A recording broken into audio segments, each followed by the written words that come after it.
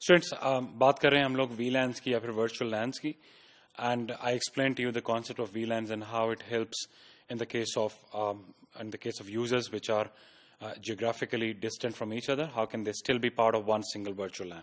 Students, we'll talk about the membership of a VLAN.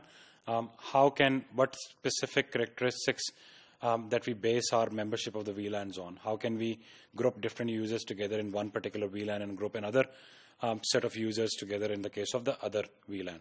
Since there can be multiple criteria or a combination of these criteria. For example, we can have interface numbers. So different users which have got the different interface numbers can be part of one single VLAN. We can have port numbers. Different users which have the same port numbers, they can be part of one VLAN. So a particular set of link layer addresses or MAC addresses or physical addresses, we can combine them together, and we can have IP addresses. So we can say that a particular IP address from a particular subnet, and we'll talk about that in our later courses. They can be combined together in one single VLAN. And similarly, we can have VLANs based on IP multicast addresses or a combination of any of these. It is completely reliant on, and it completely depends upon your system administrator and your company's IT policy as to how you want to create those VLANs, and that is what's going to define how you're going to create or define the membership of that particular virtual LAN.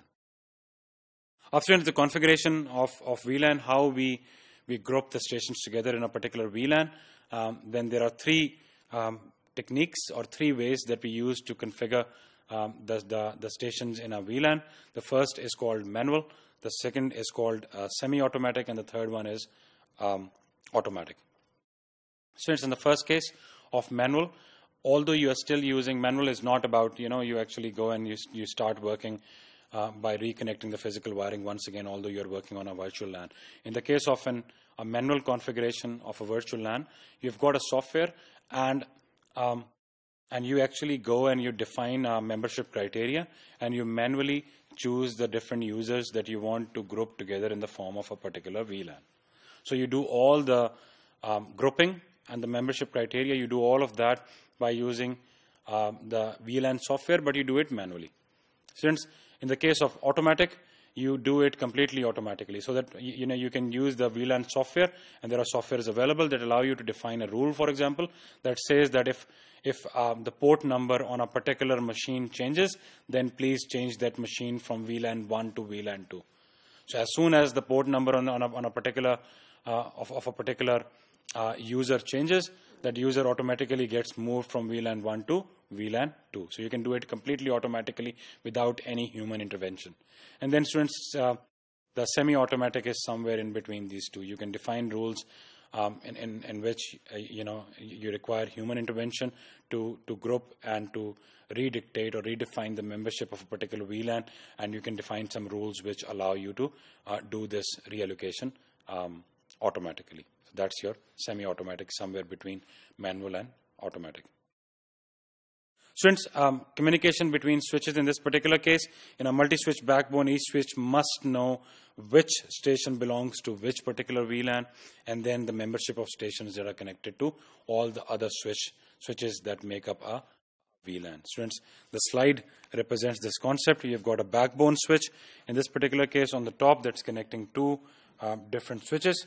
In this case, switch A and switch B, and then you've got VLANs 1, 2, and 3. And students, the point that I'm trying to emphasize is that switch A in this particular case, the first switch, it must know the membership status of the stations that are connected to switch B. And the reason for that is because it is sharing a virtual LANs with this other switch. And switch B, vice versa, it must know the same about switch A. Students, we have got three methods that we normally use for this particular purpose, for the switches that are sharing the VLANs, to actually know the status of the membership status of the stations that are connected to the other switch. And it is called table maintenance, in which each of the switches, it uses a particular technique called table maintenance to maintain the table, and they also ping the other switches, and based on that they update their tables. So when a station needs a broadcast frame and it sends it to its group members. The switch creates an entry in the table and it records the station membership as well. So the second one is called the frame tagging. As you can see here, in the case of frame tagging, when a frame is traveling between switches, an extra header gets added to the MAC frame to define the destination VLAN, and the frame tag is used by the receiving switch to determine the VLANs to the receiving broadcast message. And students, the last one is your time division multiplexing, and as you already know, the connection between the switches, it's divided into time shared channels in the case of TDM, and if the total VLANs in a backbone is 5, for example, each trunk is divided into 5 channels, and the traffic that is destined for VLAN 1 travels in channel 1, the traffic for VLAN 2 travels in channel 2, and so on, and the receiving switch will determine the destination VLAN by checking the particular channel from which the frame has arrived on that particular time division multiplexed switch. So students, the advantages of the VLANs, as you must have guessed by now, the first one is the reduction of the cost and time. So by creating VLANs, you reduce the cost and you reduce the time by removing the need to physically rewiring and physically removing connections and then reconnecting them. You can create virtual work groups. I gave you an example of 2 offices which are present distant apart, and you can still create a work group, a finance work group between these 2 offices, although they can be hundreds and thousands of miles apart.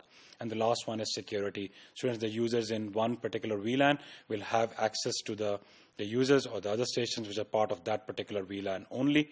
They will have no access to other data of the other VLANs, and the same goes for the users of the other VLANs as well. The data is secure in that particular VLAN, and so we ensure the security by segregating the users and the work groups into different VLANs as well.